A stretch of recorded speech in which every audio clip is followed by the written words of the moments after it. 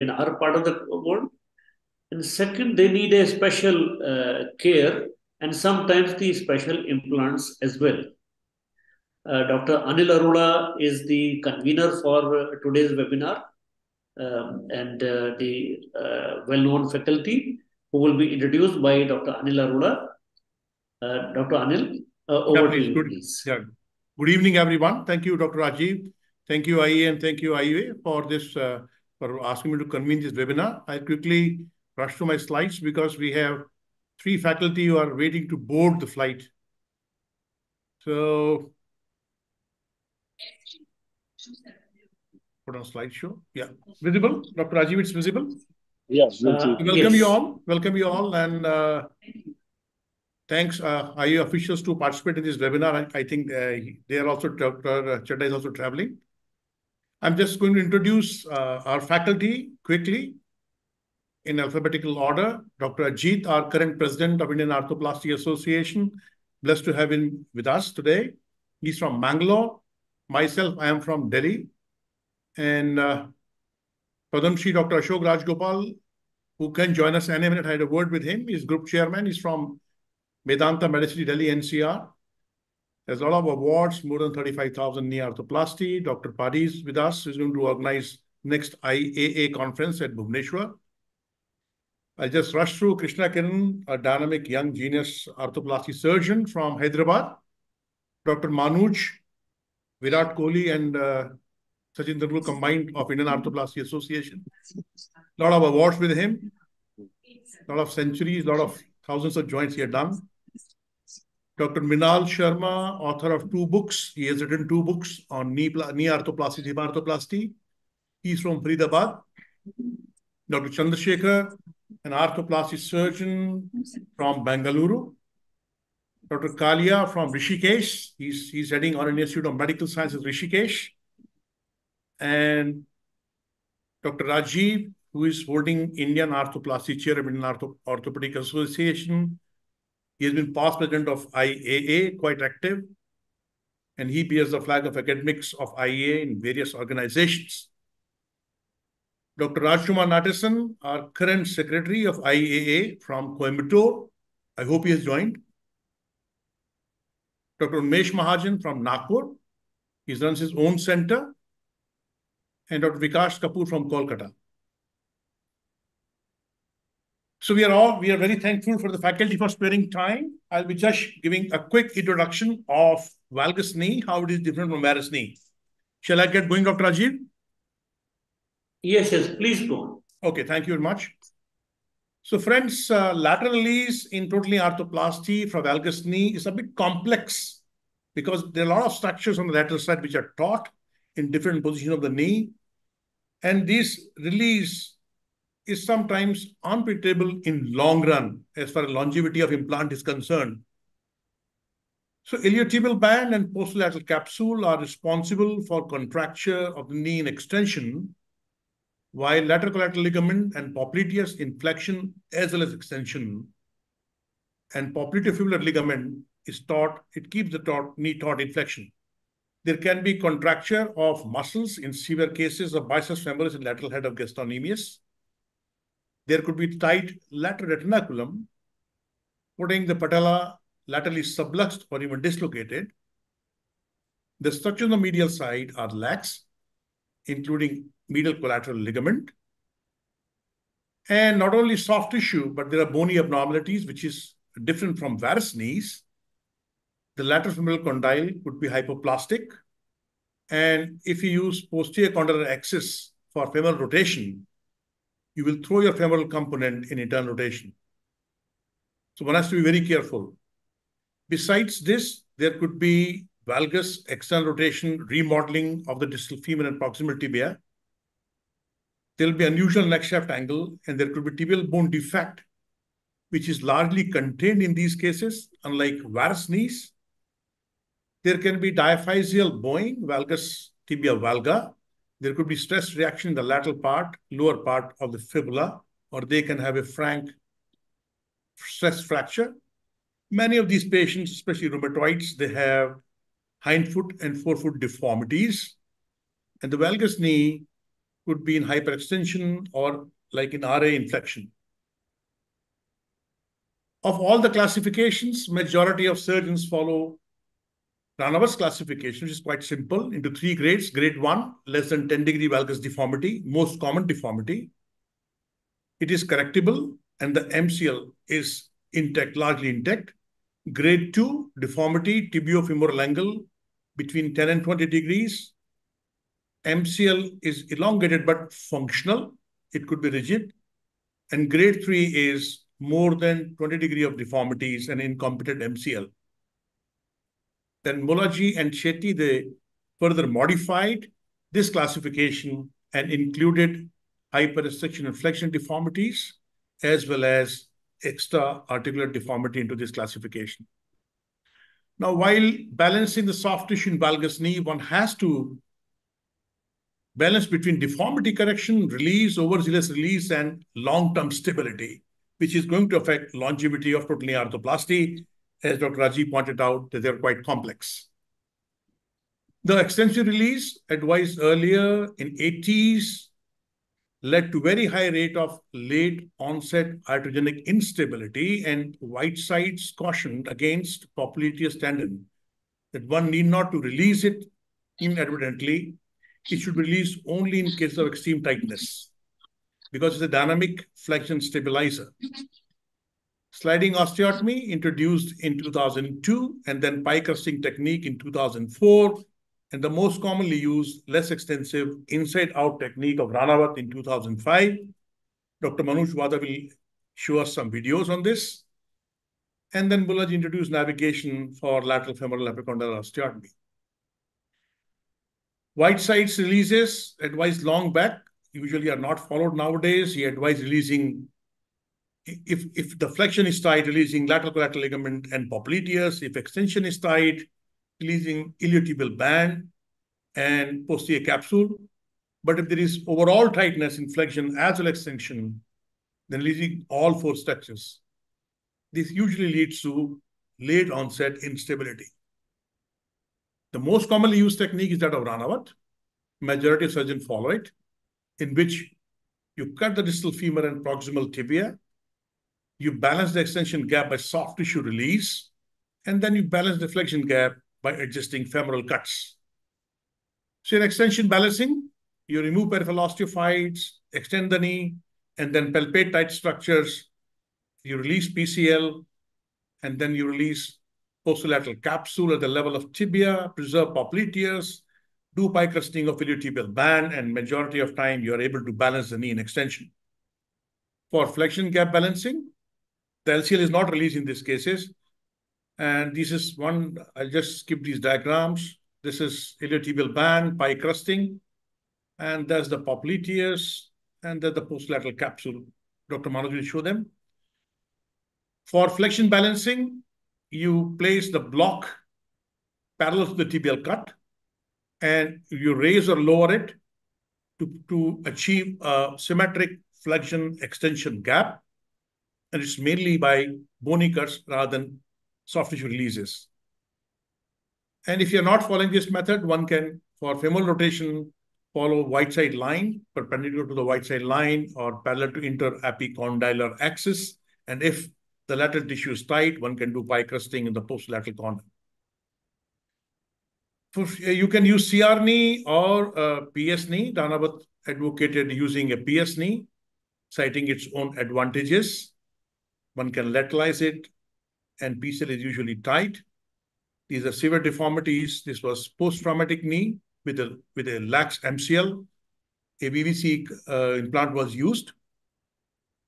One needs to have CCK or hinged implant if there is severe ligamentous instability or there is hyperlaxity. To summarize, there is not enough evidence which is the best technique for lateral soft tissue release, but majority of surgeons, they follow Ranawat's method. Pie crusting is better than complete release. At all costs, one should avoid complete release of popliteus. It gives rise to late instability. Be prepared with one level hair constraint. And complication rates in valgus knee as compared to varus knee are slightly higher. Thank you very much. I'll stop sharing my screen. Thank you, Dr. Anil. That's a very good introduction to the subject, which we all agree that it's not a subject which is easy to follow. I'm sure that Dr. Manuj Wadhwa will show his further expertise of how to do a right kind of the soft tissue release.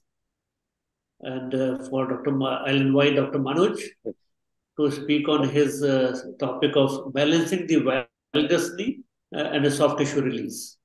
Manuj, Thanks, over to Rajeev. you, please. Yeah, thanks, Dr. Rajeev. Thanks, Anil, for giving me the platform today. And the valgus knee is not the mirror image of the varus knee. Rajeev, can you play the video, please? Yeah, sure. Yeah, valgus knee has a bony deformity, with Dr. Anil has said, as well as soft tissue losses, mainly pertaining to the distal and posterior femoral condyle and the tibial plateau. Now, in this case, I'll not be talking about the epicondylar osteotomy, just pertaining to soft tissue release in different case situations. This is a typical Ranawat grade 3, as you see, a stretchable deformity. My workhorse is the midline NCL. Once you've gone through, you in subluxed or dislocated patella cases, only close cases I use the lateral approach. Otherwise, my workhorse is the medial parapatellar approach. But the difference is you only release up to the mid-cornal plane of the tibia. My first step always is to use a cruciate retaining knee for majority of the cases. I'll show you both platforms today. If you are using a non-navigated system, because for a release, you do not need a navigation across for understanding the parameters, you medialize the entry portal. You always have a defect onto the lateral side. As you see out here, the lateral femoral condyle will be hypoplastic as compared to the medial femoral condyle. You see 9 mm of the medial as well as 4 mm of the lateral condyle. Here the tibial rotation is extremely important. You take it up to the center of the ankle. You don't go to second ray because foot is normally plano-valgoid in these cases. As with Dr. Ranawat, it's a tightness and extension, and you do a pie crusting of posterior capsule as well as the iliotibial band. Now, setting of femoral rotation is the key. You never go along with the posterior condyles alone because then you will make your femur cutting internal rotation. It is normally in the epicondylar axis or perpendicular right sides line. You see your stability across both in flexion and extension. If your knee is stable in flexion as well as extension, you're already through with it. Otherwise, you have to move back in, identify the tight bands on the lateral side and do a pie crusting. Now you see your stability getting on in full extension, mid flexion as well as the full flexion. At all stages, your knee has to be stable in flexion and extension, and the patella has to fall into the sulcus, a good talar tracking, as you see in all these skyline views with just a CR knee.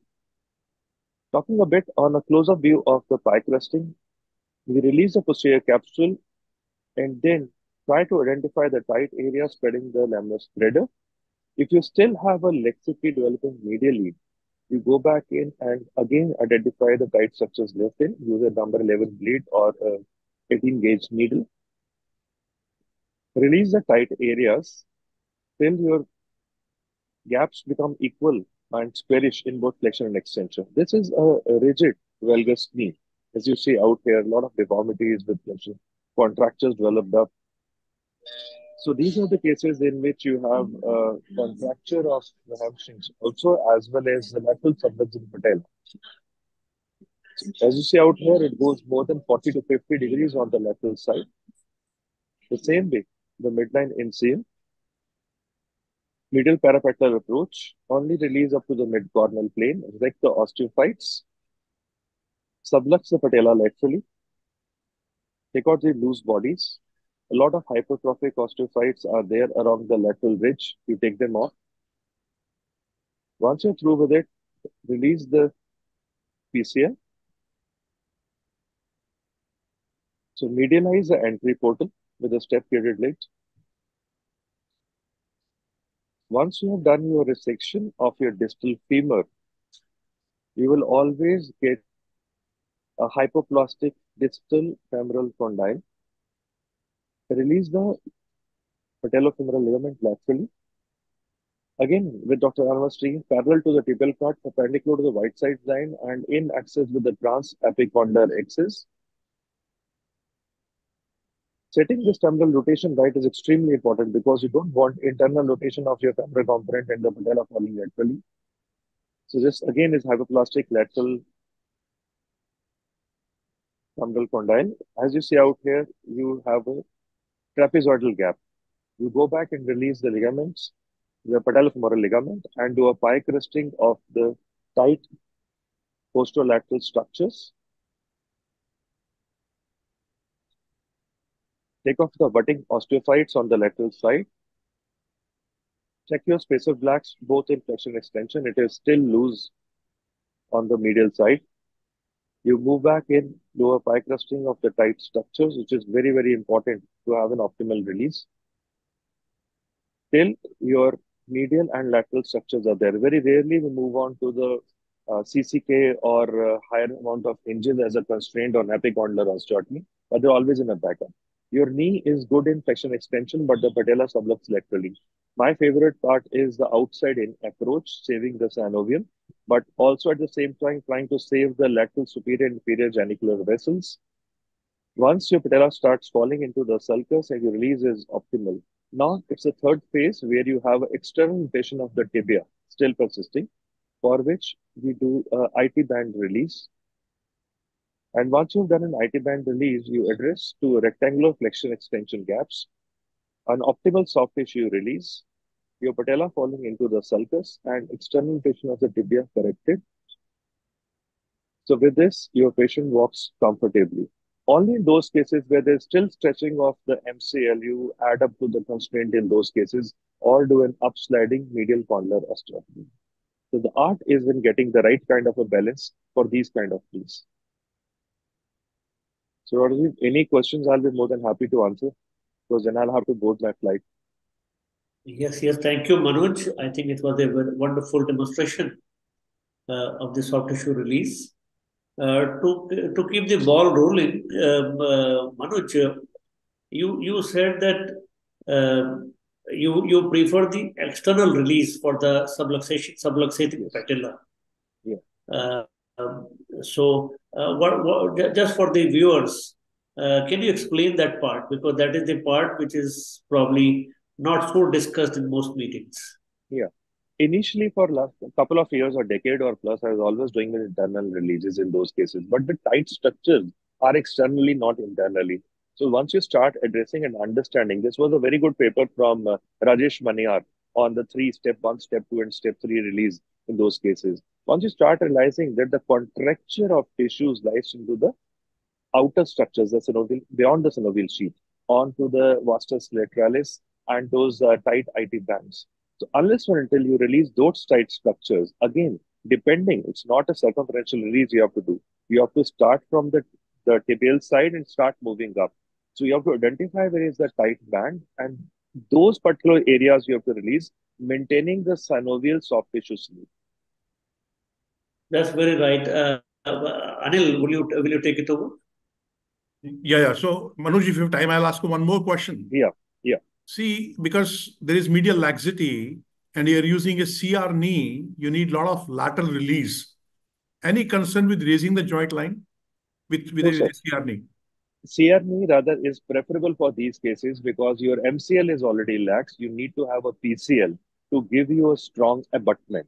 So it is so the only point for a PS knee is you have an option of lateralizing the femoral component, thinking we'll have a patellofemoral tracking, but it doesn't happen. Once you start playing with the CR knees in a big way, you start lysing, you give an additional ligament because your MCL, we have to remember, is always stressed out. We might say we have released, but it's all stressed out. So you need one strong medial pillar to give you a stabilized knee. So CR knees, if you can do with those systems, is definitely better than a PS knee for these valgus deformities.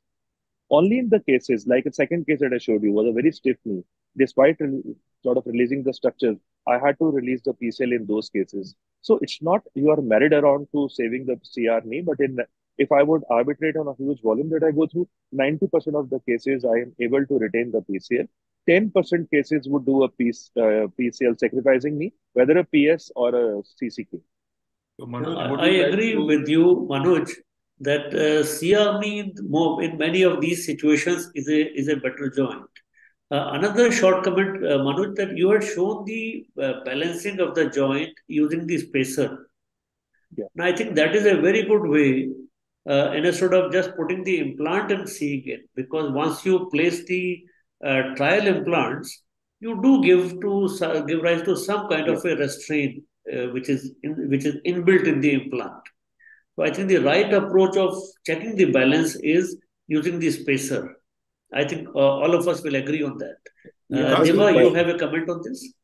I oh, think in severe fixed valgus knees, the PS CR is a better option. PS is a better option because already the MCL will be not so much redundant. So in a so, severe fixed valgus knee, so the, severe valgus knee, maybe we can go ahead with a PS or CR, whatever Dr. Manoj is telling the points.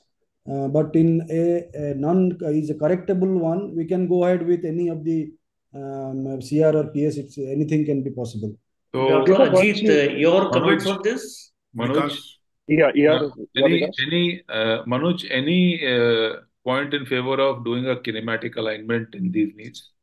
Vikas, yeah. Because you're pulling my leg for a valgus knee, kinematic is not the one. It's more for a varus knee, gross varus knee. But Deva, to point your stuff right, once you start retaining the PCL in a lot of cases, even with those FFD cases also, you can do very well balanced stuff with retaining the PCL. The only thing is you have to start playing. You cannot just do a CR knee in these cases. You have to do in all cases and a lot of flexion contractures. Once you start doing all those armamentarium, you realize that actually releasing the PCL is not required, though you always have those options on table.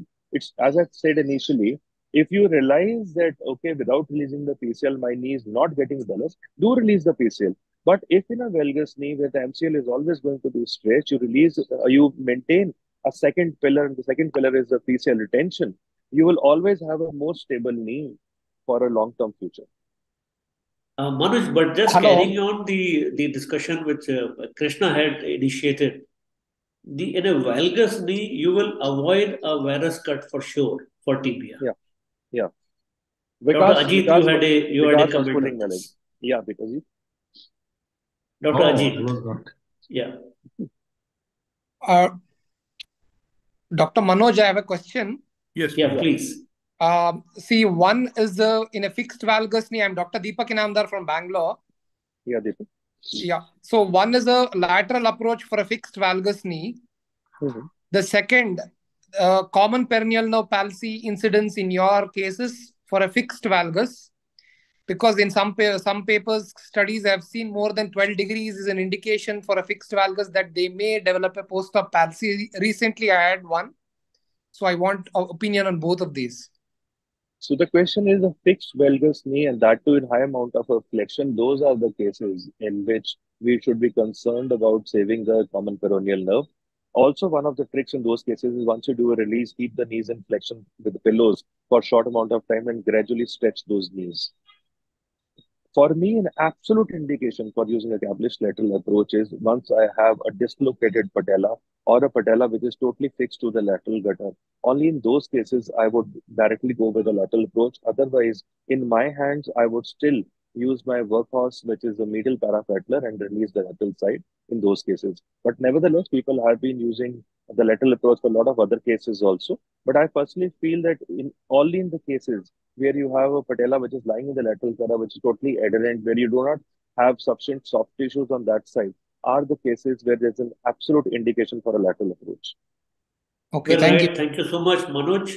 I think we'll just carry it on with Dr. Krishna Kiran showing us the epicondylar osteotomy, and that I'm sure that will be addressing to some extent how to avoid these nerve palsies in a fixed flexion and valgus deformities.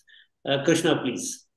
Thank you, sir. Thanks, Rajeev. Krishna, I will take a leave after just board the flight. And best Thank wishes you, for a Manoj, wonderful and have webinar. a safe flight from all of Thanks, us. Manoj. Thank you very much. Thanks. Thank you. Thank you, sir.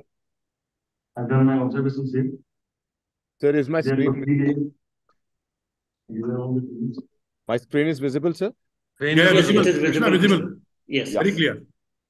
Right. So I think although this is a little bit out of turn, and I must apologize. I'm also traveling, and my flight is there in a while. I'll be talking about computer-assisted lateral partial condylar slide using a subvastus approach and a cruciate retaining knee. all of which are considered Do to you have be... a zoom on here in this? Sorry. So the idea is to talk about CAS-assisted lateral partial condylar slide for uncorrected valgus knee, focusing on the technique and tips. And we will also be doing these surgeries through subvastus approach and using cruciate retaining knees. So all these are actually no-nos when we are looking at conventional teaching for valgus knees. And I'll give you justification for each and every step why we do what we do. So we all know that the type 1 is the correctable valgus deformities, and type 2 are the non-correctable but intact MCL.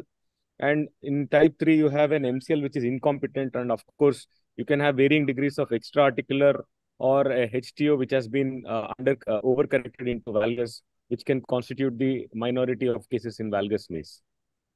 Now, the traditional teaching is to cut the bone perpendicular to the mechanical axis, which will result in a trapezoidal gap, which is tight laterally and lax medially in some of the situations. And this is traditionally addressed by releasing the ITB, the LCL and the PLC through pie crusting, sometimes the posterolateral capsule osteophytes, and also the popliteus. And this typically entails an increase in the flexion gap, necessitating a limited tibial cut, which is perpendicular to the mechanical axis. And this makes PCL secondarily tight and requires a PS or a higher constrained implant for balancing. Now, this is a conventional way of doing surgery. And this is a case example of a cruciate retaining knee in a very severe valgus deformity, which we have done. Now, the problems with a valgus knee, and if you notice some of the postoperative X-rays, are this sort of an imbalanced situation where the medial side is still lax and the lateral tightness has not been able to be balanced. And if you keep on releasing the lateral side, then the gap will increase so much that you will have no choice but to use a very thick insert with constraint. And using these thick inserts can secondarily lead to peroneal nerve palsy. And these sort of imbalances, which may look innocuous to begin with, do progress into more MCL stretching. And we all know that the valgus knees usually fail with instability, while varus knees fail with aseptic loosening. And this must be kept in mind while making a decision regarding the implant selection during surgery. And if you have any doubt, it is better to use a higher constrained implant rather than committing to either a CR or a PS or any particular type of design. And these usually require hinged reconstructions. It was probably a missed MCL incompetent situation which warranted a hinged reconstruction to begin with. Now, this is a case example of a 56-year-old lady with bilateral knee pain and deformity. And left side, you can see with a type 2 valgus, which is non-correctable, but the MCL appears to be competent because the valgus stress is not opening medially. And typically, this entails a situation where you take a limited tibial cut and a femoral cut perpendicular to the mechanical axis. And now you have a tight lateral side to contend with. And these are all the evidence for the use of this particular technique, the subvastus approach, the role of CAS, prerequisites for cruciate retaining implant, and what is the indication for lateral partial condylar slide. So why do we use subvastus approach and cruciate retention? Suppose you have to do a lateral retinacular release, the patellar vascularity is better preserved. There is potentially early recovery, and there is risk of inadequate exposure for lateral release and malalignment with the subvastus approach per se. But when you combine it with CAS and the use of a partial lateral condylar osteotomy, you avoid the need for any of these particular situations. The cruciate retention is possible when you are able to balance the knee and there is no residual medial laxity. But if you have medial laxity, then a varus valgus constraint, or in some situations, a hinged replacement may be a better option. The retention of LCL and popliteus are prerequisites to avoid late instability because of over-release. And this is a bone-conserving option, especially when we are looking to do a partial lateral condylar osteotomy. In the small Indian bones, where you cut a box and then you cut the condyle, then sometimes the condyle will fracture. But if you do a CR or a deep dish type of insert, then doing a lateral condylar osteotomy is an easier option and lesser risk of condylar fracture is there. Now, this case example which we showed, this is the navigation pictures. Of course, we do now have the robotics, and most of you would agree with me that the problem is more in extension than in flexion. And although lateral condylar hypoplasia in flexion has been described in the literature, we have also seen an occasional case where there is a hyperplasia of the lateral condyle into a central tibial defect, and this must be kept in mind. And we must not blindly go with increasing the external rotation or decreasing it, but tailor it as per the individual situation. Now you can see here, when we are making a plan, the limited tibial cut about 3 millimeters at perpendicular to the mechanical axis. And since we are doing a CR, we're taking a 7-degree posterior slope, and an external rotation of 5 degrees for deemed appropriate for this patient.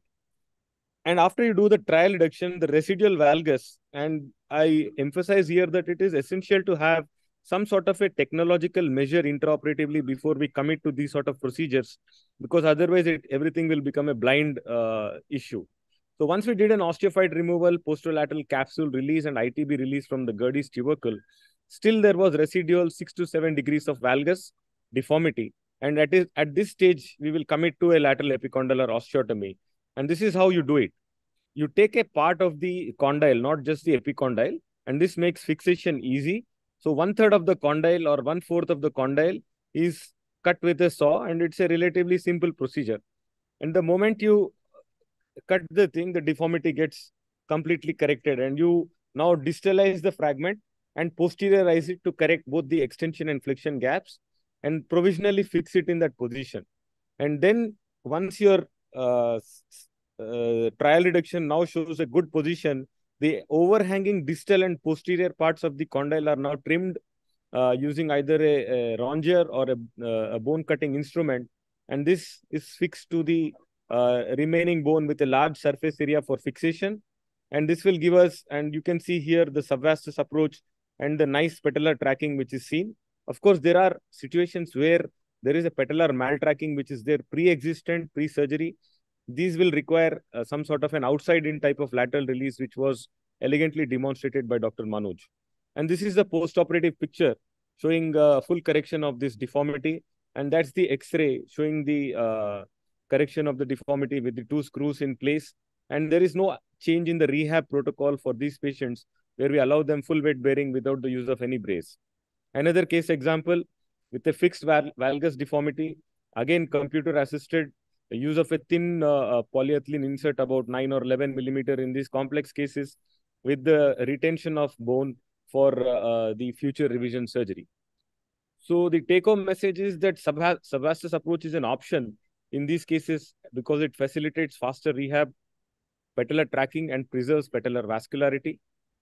CAS gives us accuracy and quantification of the deformity, and the use of a lateral condylar osteotomy instead of doing an individualized soft tissue release of these multiple structures make the operation more predictable and allows us to use less constrained implants with reasonable long-term outcomes. Thank you. Thanks, Krishna. Thank you, Krishna. Dr. Anil, would you like to take it forward? Yeah. So, Krishna, can we ask you a few questions before you board the flight? Sure, sir. No problem. So, because see, the lateral femoral condyle is quite often hypoplastic. Have you ever landed in fracture of that part which you have osteotomized of the sliding osteotomy? Any intraoperative fracture you encountered because they might be osteoporotic or thin? The distal part of the condyle is hypoplastic, and sometimes the posterior part. But if you look at mediolaterally, the cortex is actually quite hibernated because the patient is load-bearing on these conditions. So, and since you are doing a cruciate retaining design with osteotomy, which involves about 1/4 to 1/3 of the condyle, we have not encountered any non-union or any sort of a fracture of this condyle in our practice.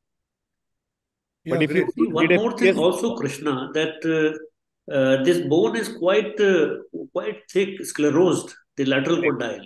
Correct. So the fracture is relatively uncommon. The only situation when it can fracture is if you cut a very big box in a female patient with a very small sized femur, and now you take another part of the condyle off, then you are in a trouble because sometimes the remaining condyle can just fracture. So that is one of the reasons why we developed the technique in conjunction with a cruciate retaining or a ultra-congruent type of insert rather than a box and a cam post mechanism. That is the idea. Dr. Ajith has a Yes, question. Ajith, you have a question, please. Krishna, very neat technique, very nicely shown.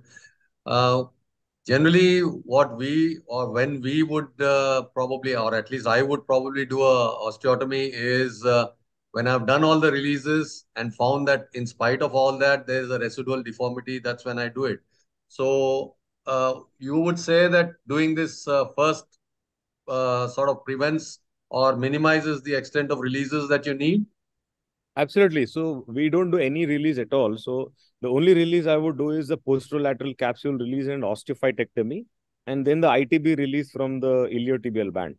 And that is the release which is done because majority of the deformity is in extension. And if you had a deformity which is extending from extension into flexion, then now the LCL and the PLC comes into play. So we don't release any of the LCL and PLC as a pie crusting or anything because it is unreliable, number one, even in experienced hands. And we notice that generally we are not able to balance the medial to the lateral side in these situations. And third is you have to up the level of constraint. So if you are committing to a partial condylar osteotomy as your go-to in a non-correctable valgus, you have to do it first. It is not a salvage operation when you have already released everything and then that becomes a disaster because now you have already cut the thing distally at the level of the joint line and now also removed it from the bone. So then you will definitely have to use a TC3 or a higher constrained implant. So if you commit at the state of ITB release and then you commit to the lateral condylar osteotomy or you do your pie crusting, whatever is comfortable. But if you did a pie crusting, I would be more comfortable putting a PS implant than in a CR implant in that situation. Very right. Won't it be a straightforward take-home message, Krishna, that it's better to just go ahead and do a sliding condylar osteotomy and then just balance it out and leave it instead of trying any other tricks on that knee? Absolutely. So I think this, in my hands, this is the go-to operation. It is much more predictable than doing all these sorts of releases and then trying to compensate the residual instability we have with more constraint and options. And you also, I think, are similar in thought process. You would do a CR with an osteotomy. Krishna, there is a question for you. Yes, sir. Krishna, Dr. Mahajan, yes, please. Yes, sir.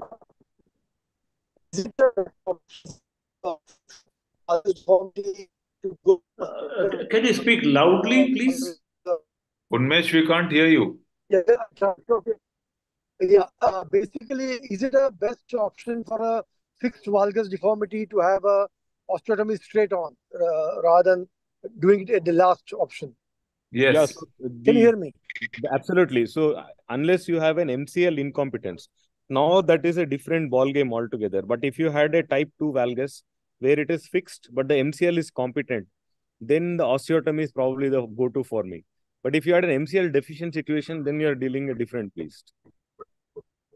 Krishna, can we ask one more question? There's a question for you, Krishna.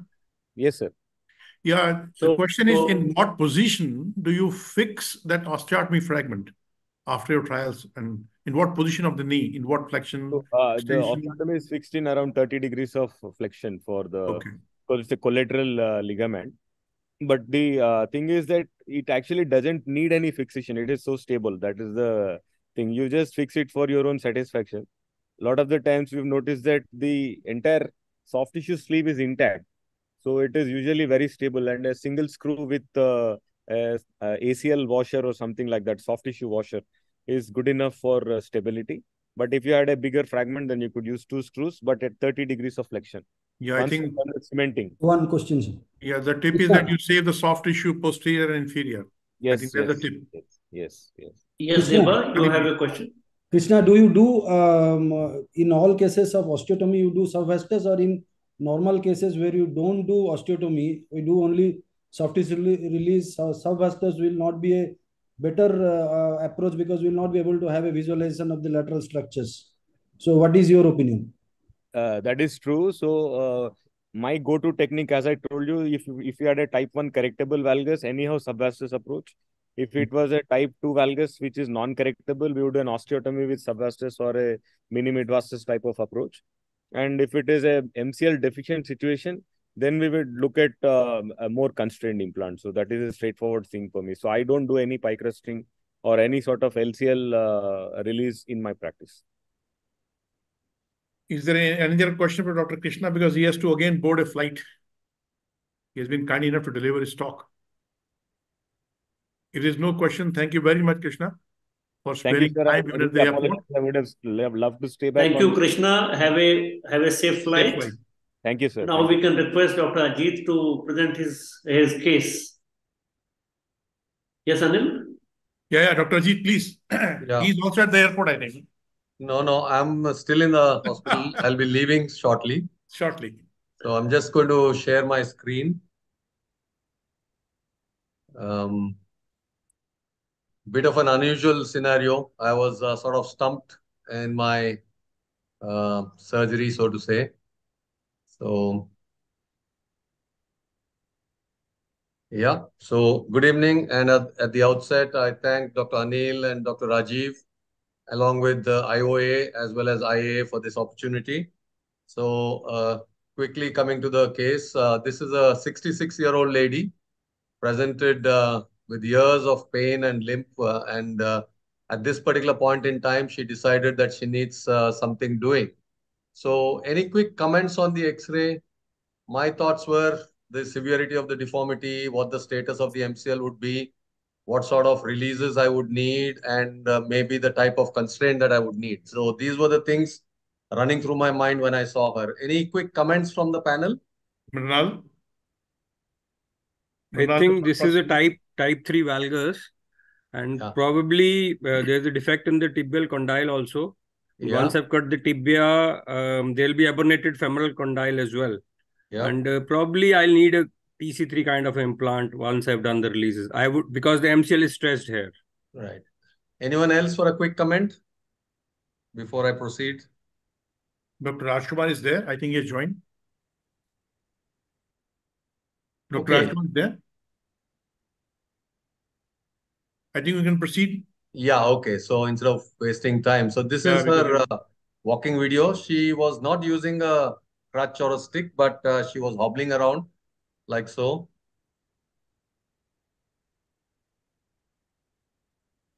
So it looks like reasonable stability is there. It's the MCL may be intact. That's what it looked like the way she's walking. That's the flexion she had, and that's the on-table evaluation of the laxity. I thought I felt that the MCL was, there was a definite endpoint. So with that, then these were the thoughts like I mentioned, the approach. My conventional approach is the same as the anteromedial approach. Rarely do any anterolateral approaches or the lateral approaches, so to say. And then the releases all standard, trying to get both inflection and extension, trying to get that, and how to manage the bone defects. That's what the thoughts were. So on table, almost a 40-45 degree valgus there. So on table also, it felt that the MCL was stable. So again, just running through what Dr. Mrinal also mentioned. So the thing is, once I opened the knee, this is what I found. Any quick comments here? Any comment from the faculty? There's a fracture there. Yeah, there is a stress fracture of the posterolateral condyle. And this I was totally unprepared for, and I had not actually picked it up on the X-ray. So now what? With this thing, what to do was the question. Whether to scrape out the fractured ends, freshen it, maybe pack some cancellous bone and put a couple of screws and go ahead with the cuts, or remove the whole thing and try to reconstruct. That was the dilemma that I had on table. Dr. Ajith, can we ask the question? Was it involving the lateral epicondylar area also? No, it was not. It was not. I'll show you subsequent slides. It was not. It was just the posterolateral inferior to the epicondyle. All right, great. So what would anybody do? I mean, any quick thoughts whether to fix it in situ and do the cuts, or remove the whole thing and then go for some sort of a constrained implant? I think, Ajith, you can fix it with the temporarily with the K wires. Okay. And go on with the routine cuts. Okay. So that was one option. My thought was to freshen it, trim it, and fix it with screws, and then go ahead with cuts. But then I was not sure where my screws would affect my cut. Somebody was saying something? The fixation with K-wire would have an advantage because you can actually take the cuts and cut the K-wire which are coming in the way. And that would keep the fixation intact. And then later on, you can actually add the screw if you want to, if you see that the remaining fragment is not stable. Right. Yeah. Okay. So I'll just run through. So whether it was a sponk, it was actually, I think, a stress fracture rather than a sponk. And then the question was how to manage the defect. I was inclined to actually remove the whole thing and reassess and go ahead because I thought keeping it in situ and freshening it, I may not get a good apposition of the raw surfaces. So that's the defect there. That's after the tibial cut. And excise that and see the amount of defect there. So the standard 8 mm posterolateral wedge would not suffice for this. So you need to somehow build it up. That's just getting my rotations right, make sure that I am on the anterolateral cortex so that my rotations are okay. And see with the trialing there after the cuts, the distal femur needed a 4 mm wedge, but the posterolateral or the posterior lateral, even with the 8 mm, there was a huge defect. So then the decided to use that same bone graft and then just placing it there, trialing it, making sure that there would be enough bone for me to proceed with the definitive fixation. There, that was with the wedge and the bone graft. I thought if I have enough bone, I would get away without the wedge there. So then use the bone graft that I have taken, fixed it with the small Herbert screws, and then went ahead, only a distal lateral wedge, and the entire, that area was the bone graft that I had taken out. Good tracking of the patella. And then there at the before closure, that's the immediate post-op.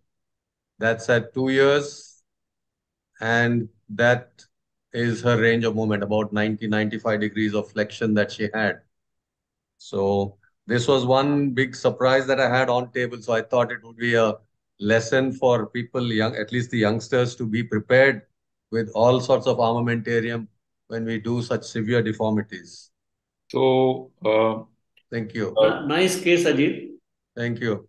Can I just would we as a panel or as people who are doing this regularly give a message out that get a CT done before complex knee comes, when the complex knee, to get these surprises out of the way and plan it? Yeah, if you find something unusual, yes, why not? Only thing is suspecting it. Yeah, because X-rays in this case can be very misleading, and I wouldn't have got an X-ray done, CT done in a patient like this. Yeah, my comfort level was her gait. She was walking quite, as you could see the walking video, she was quite all right.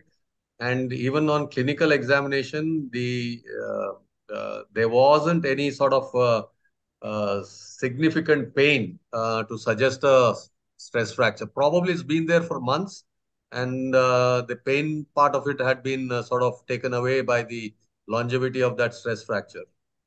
I think the take-home message should be, we should have the constrained implants with the augments. Absolutely, absolutely. If it is type 2 or even more than that in the backup. That is why one need to be more careful with valgus knees as compared to varus knees. Very true, sir. You go very well prepared. That is very right. That's why this webinar. A valgus knee needs a much more careful planning than a routine varus knee. Very right. It is 50% revision preparation. Yeah. In a primary knee. at least. For TKRs, where I would actually ask for an MRI is where those the condyle suddenly sort of collapses. These are the cases with SPONK, where the condyle suddenly collapses, and that's where you get an MRI to see to what extent that's going and how much sort of either a wedge or a sleeve or whatever you need. That's when I would think of a MRI. But routinely, I've not actually got, other than scanograms, nothing else really. So great learning, Dr. Ajith. Thank you very, Thank very you, much. Sir. I know you have to rush to airport again you have to Thank board you so a flight. much. Yeah. Today is a flight day. So maybe request Dr. Rajkumar. Have you joined Dr. Good night. Rajkumar? Good night. Good night. And have a safe journey, please. Thank you, sir. Is Dr. Rajkumar there? Dr. Rajkumar and Dr. Unmesh are together. Dr. Unmesh? I think Rajkumar was there. Yeah, he joined for a while. Shall I give him a call? He's also traveling, or?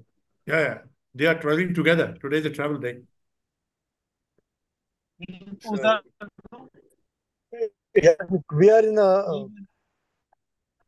we are in a resort, so I suppose we'll get some connectivity soon. I think he will be soon with us. So I think we have reached. So I'll ask him to join in a minute. I'll ask Rajkumar to join. 1 minute. Should we go to the next? In the meantime, we can have case presentation. Dr. Rajeev is... Or we have one more talk on robotics by Dr. Chandrashekhar. Dr. Chandrashekhar, you are there? I am ready with my slide. If you guys are okay, I can pitch in. Yeah, please. Yeah, thank you. We'll utilize this time. Yeah. You're going to speak on robotics, the role of robotics. My screen is visible? No, not yet. You have to share your screen, please.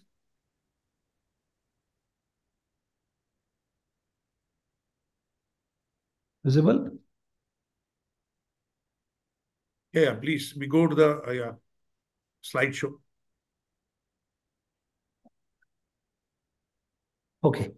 Thank you, IOA, for this opportunity. And I'll be talking on image-based active robots and valgus knees. So alignment and survivorship, whichever alignment you do the better soft tissue balancing. So much of soft tissue balancing has been discussed.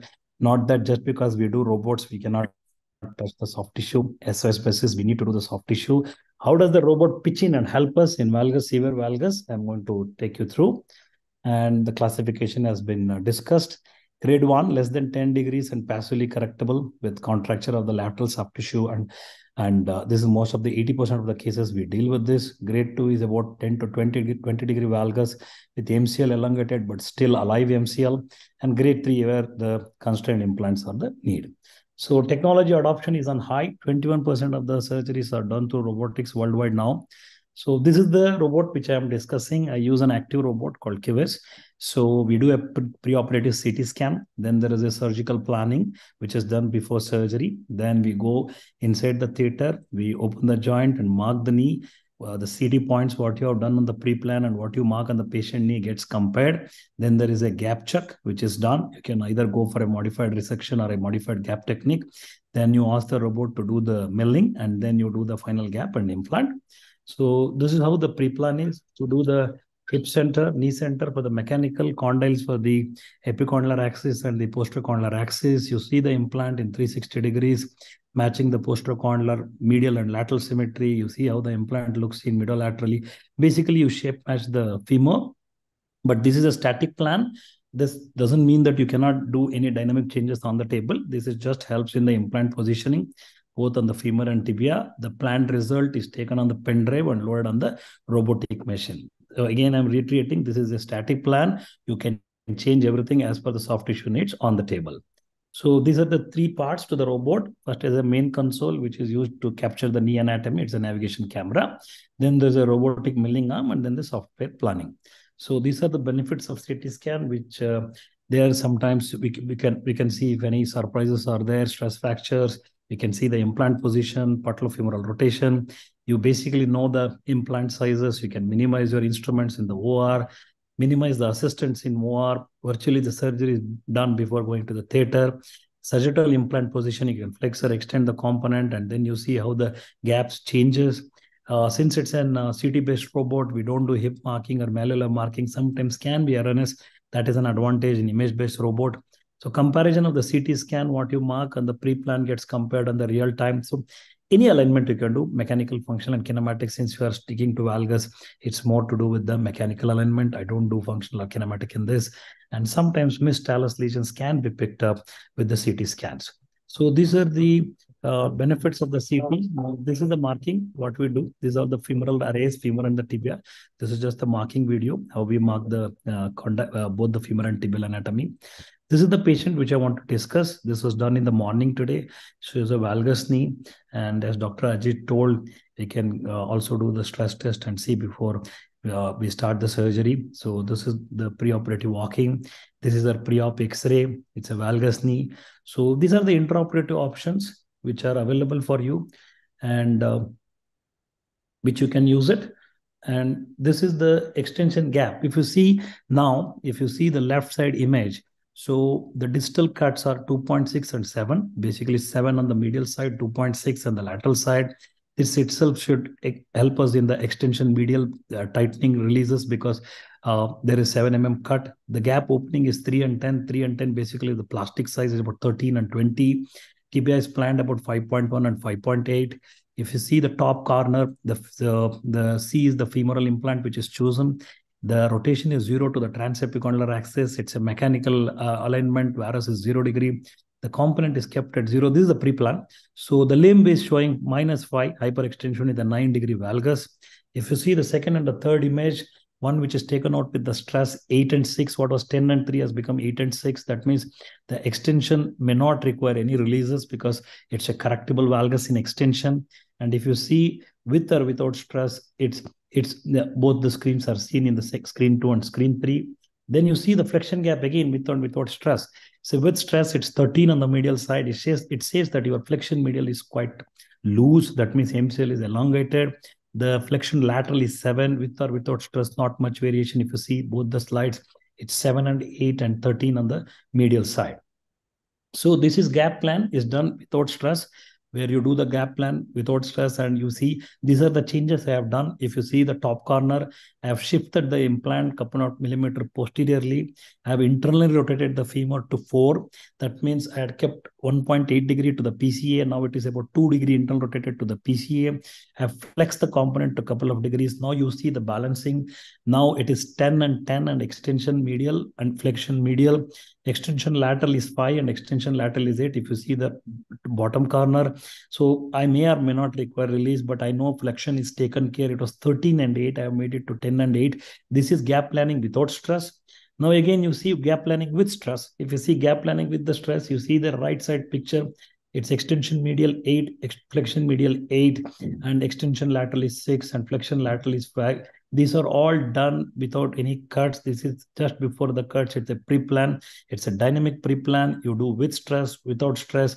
So basically, I know there won't be much releases in this because extensions 8 and 6 is almost balanced out. Flexion is 8 and 5. Let me go ahead and see how the post-operative checks are. So what are the options which are available on the table? So once you do the marking of the knee, then you get to know whether your knee is extension and flexion, both valgus and correctable. No release are required.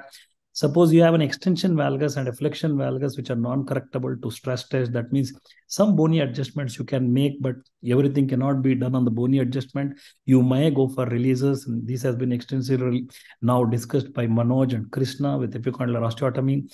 Extension correctable with stress and flexion non-correctable to stress, then you can do rotation of femur. That means your flexion medial is loose. You can play a couple of degrees of rotation. It makes a huge difference for a stretched MCL and a tired MCL. Internal rotation helps us to cut less bone on the flexion medial says. So you avoid the releases on the lateral side. You're correcting the bony component. Extension non-correctable to flexion correctable to stress IT band release. extension valgus and flexion varus. Some knees are extension valgus and inflection varus. There is no need to change in the rotation. You can just balance the lateral side once all the cuts are made with IT band releases if required. So this is the dynamic joint balancing, which helps match the bony landmarks and preoperative CT. Joint gaps post bony resection is calculated before bony resection, adjusting the bony resection lines to obtain ideal joint gaps post-operatively well-balanced knees. So this is the small surgery which we did today. So this is how the knees are checked. It's just a bit faster video, and this is how the joint is mapped. First, this CT markings gets compared with the what you mark on the patient's knee. Then if there is any error of marking, it shows, because you are basically marking the patient's knee. There is no 3D creation of the image because it's a CT-based robot. Once all the markings are done, then the plan is already loaded on the robot. You do a dynamic gap checks, what I told you, at 0, 30, 60, 90, 120, and play the bony adjustment. But as I've told you, just to get the MCL tight, you can't internal rotate for 7 or 8 degrees. Couple of degrees is okay, but it plays a huge role. This couple of degrees tightens the MCL because you don't cut much on the posteromedial side. So it helps in avoiding the releases, especially because it's very unpredictable to release the popliteus and the LCL for the flexion tightness. Yes, for extension tightness, a good IT band correction will do the needful. If it's a fixed valgus, the game is different. You can do the posterolateral capsule or the inside-out technique as defined by Ranawat. So this is an active robot. The cuts are done as per your prerogatives, and then the plans are done, pre-plan. Then there is a dynamic gap check. Then there is an adjustment. Then the knee you see both in stressed and without stress. Then you balance your unaffected side. Go ahead with the cuts. Finally, when all the cuts are made, again you see with the spacer how the implant looks, both in flexion and extension at 0, 30, 60, 90 at trial implants. You can check with the gap balancers, and then you go ahead with the proceeding of the implant. So once this cut is done, just fasten the video. So these are just the cuts. Once the cuts is done, then you go ahead with the final checking. So this is how the robot cuts. I do all the cuts on the femur and the tibial side. I use the robot only for the cut, but the sizing and the rotation is mine. I leave a couple of millimeters of bone posterolaterally for the safety. This is how the gaps are checked with the gap spacers, both in flexion and extension. Yes, this sometimes the power, how much we use it, it's difficult to elicit. So you can do a trial implant and then see this is the final gaps. So the same knee which I showed. So the valgus is 0 degree now. The limb is at 3 degree because it is an hyperextension knee.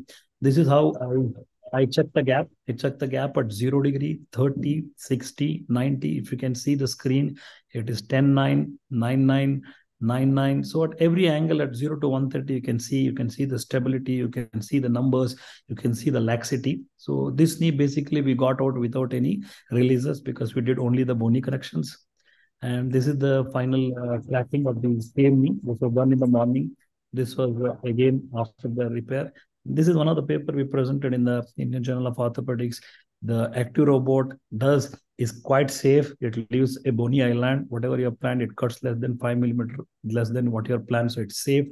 So this is the pre and post-operative X-ray. And thank you so much. And we'll be happy to answer any of the questions. Thank you, Dr. Chandrashekhar. Dr. Any question for Dr. Chandrashekhar? Chandrashekhar, if I can ask you, would you like to give one message which brings the robotic over and above the conventional surgery? The one is you have the medial and lateral laxity with and without stress, number one. Number two, imagine a situation where you have a flexion medial loosening because the MCL is elongated and your extension is well balanced with the stress. These are the cases where you can rotate internally femur a couple of degrees and totally get away with an popliteus or an LCL release or even an epicondylar osteotomy sometimes. Okay, sir. Number one. Number sir, two. You can take the mobile. I'm not using it because I'm so practically what you are suggesting, Chandrashekhar, is that this reduces the amount of soft tissue release. Yes, And number two, suppose there are many knees which are distally hypoplastic, posteriorly not hypoplastic. There are some knees which are posterolateral hypoplastic, may not be distally hypoplastic. So you get to know all this by doing dynamic gap changes on the table. So I personally feel the soft tissue can be less utilized. Yes, couple of degrees of bony changes, 2 to 3 degrees of mild internal rotation. I mean, I'm telling internal rotation to the PCA, a couple of degrees, not to the TEA. This helps in so much of need for extensive releases on the lateral side, both in the severe varus and severe valgus knees also. In the severe varus, I do functional alignment where I keep my tibia to couple of degree varus, which obviates the need for most of the soft tissue release in the 90% of the cases, even with severe varus knees, where I go for functional alignment with couple of degrees varus on the distal femur, couple of degree varus on the tibia, and play a little bit with the rotation. And then this is the game. And then you don't have to do most of the times releases. So in the severe varus, I do functional alignment. In a valgus, straight away mechanical, because I can't put my tibia into varus. It's already medial side is loose. So obviating the need for soft tissue releases. Yes, these couple of degrees might look very, very silly, but on the table, it all avoids the unnecessary soft tissue release. And that's where I feel robotics or computer technologies are definitely helpful. All right. Yeah. Thank you so much. Any other question to Dr. Chandrashekhar? Dr. Unmesh has joined. Dr. Unmesh. Yes. Yes. Basically, I use robotic as well.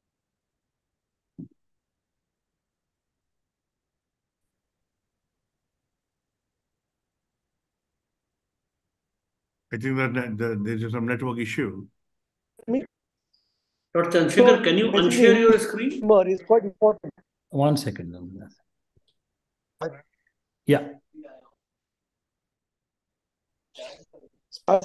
As he mentioned, internal rotation of the femur is very important to decrease the releases, and it really gives good correction in robotics in type 1 and 2 deformities. That's what my own experience with the robotics are.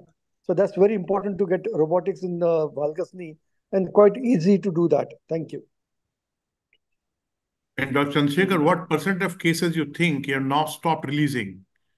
Earlier, you were releasing the valgus knee, and now with the advent of robotics and your use with robotics. Type 3 valgus, where you have fixed deformities, everything you can't correct with one. You can't have a 5 to 6 degrees internal rotation and have a patellar mal tracking. Yes, these are very subtle. And as you know, sir, 80% of the knees are most of the time grade 1, grade 2 knees, and very less 10%, 15%. Yes, you need to be flexible as a surgeon, can't be rigid and saying that I do robotics, I don't release. No, there are very severe varus. You may end up some releases on the medial side, but the decision, it obviates the need of release, and you titrate the release as per the need on the table. You don't release because you do all the cuts and then go ahead with the release as per the need. And couple of degrees of tibia varus, mark my point, sir, it obviates the need for a lot of soft tissue release on the medial side in a severe varus knee. And you would love to do most of this valgus knee with robotics, because the small rotation game what you play ultimately obviates the need of this MCL laxity. Once you take, for example, you go blindly on a conventional knee and then do a 3-degree rotation, it's very difficult to assess the flexion medial looseness, and again you will end up releasing on the lateral side. Number one, yes, a smart conventional surgeon is as good as a smart robotic surgeon, according to me, because robotic surgeon has the numbers on the play. So that's an important message, that release must be done whether as per requirement. Yes, for that yes, as per the requirement. Very right, yeah. Not that every case you don't release, but you can reduce the release, and release can be taken as a last option, and once you remove all the osteophytes. So that is something which is helpful on the robots. Thank you very much. I think Dr. Rajkumar is ready with his talk. Dr. Rajkumar has joined. Yeah. Yeah, please. Good evening, everyone. Sir, can you hear me? Yeah. Yes, we can. Good and clear. Good evening. Thanks, Dr. Rajeev, and thanks, Dr. Arora, for this invitation. Sorry, I'm doing through my mobile phone as I'm using the hotspot. Internet connection is very much intermittent, but I will try to keep it as quick as possible. So, can you see the screen now? Yes, please. Okay. So, yeah. Okay, coming to the topic straight away. So there was a wonderful discussion going on among in the Valgus knee, and almost all the points has been covered. So I will keep it little straightforward and lateral parapatellar approach, how to be done and how I have done for this case. So this is a 40-year-old rheumatoid arthritis. So she has underwent left side at THR 6 years back, and then right side at THR 3 years back, and also left side total knee replacement. So this is now the plan is for the right side total knee replacement. These are the X-rays of both the hips after THR, and then left side TKA done. So if you look at this X-ray, the patient has got a severe valgus deformity, and bone is very, very soft, osteoporotic as it is expected in a valgus rheumatoid knee. The lateral compartment is badly damaged. And if you look at the lateral view, you can see the joint is so much, in the lateral view, it is subluxed. The patellofemoral arthritis is very severe. It's almost stiff, and in the skyline view, it is almost dislocated. It's like grossly subluxated, and it is not at all articulating in the correct place. So it's quite a complex situation in this kind of scenario. So the plan is to go ahead and do a total knee replacement, and as I always do in all the complex situations, took a stress view, and if you see the stress view, it is partially be correctable, but still more than the partially correctable thing, the patella situation, the almost dislocated situation, made me to think whether to go ahead and do a medial parapatellar or a lateral parapatellar arthrotomy. So the difficult points here is 40-year-old rheumatoid osteoporosis, bone loss on the lateral side, severe valgus, patella almost dislocated. So if we go ahead and do a medial parapatellar arthrotomy in this situation, then definitely this patient will need a lateral retinacular release to bring back the patella. There might be situations, or some surgeons might be able to get away with the medial side. I accept, but still it will be a very, very challenging situation, because a small female patient, thin individual, immunocompromised patient, if you're going to open it on both the sides, then it puts the patella into a lot of jeopardy of avascularity, soft tissue problems, and difficulty in getting the wound closed. So in looking at all these things, then I decided to go ahead with the lateral parapatellar approach. So my algorithm for a valgus knee is almost always it is a medial parapatellar approach. But if the valgus is a fixed valgus, then I don't hesitate to use a lateral parapatellar approach, which makes the life still more easier. So after a midline incision, this is how the knee was looking. So you can see that the patella is almost out of the trochlea, and it is lying very much lateral. So in this situation, I definitely decided to go and do a lateral parapatellar approach. And this is how I took the incision, totally going into the lateral. The key point here is, in a lateral parapatellar, you have to identify the patellar tendon properly, and then go ahead and take the lateral parapatellar approach. But make sure you are not excising the soft fat pad and also soft tissues as we do normally in a medial parapatellar. So the moment you do and excise so much on the lateral side, then again the wound closure, the coverage of the implant becomes very difficult. So this is how slowly, gently dissect it across, and then I went ahead and did the lateral parapatellar, and you can see the moment I did a lateral parapatellar approach, the patella almost went back to the position. So this is how, even without proceeding to the procedure, the lateral arthrotomy itself corrected the patellar the dislocation. So that was the big advantage with this approach. Even though it has got its own disadvantages, but in this particular situation, I felt parapatellar approach very, very helpful.